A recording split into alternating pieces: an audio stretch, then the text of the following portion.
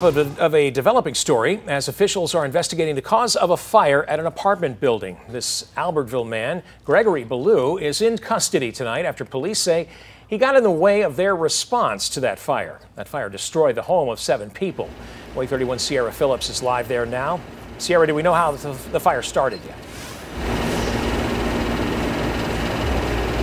Right now, the cause of the fire is still under investigation, but let me move out of your way and move the camera so I can show you where the fire started. Take a look at that damage on the top floor. You can see there's serious roof damage.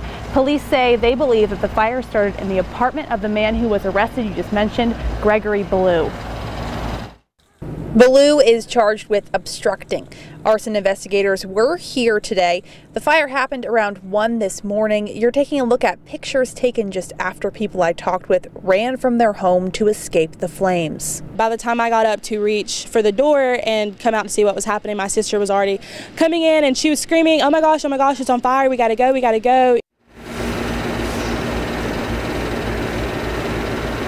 No one was injured, but everyone who lives in this apartment did lose their home this morning.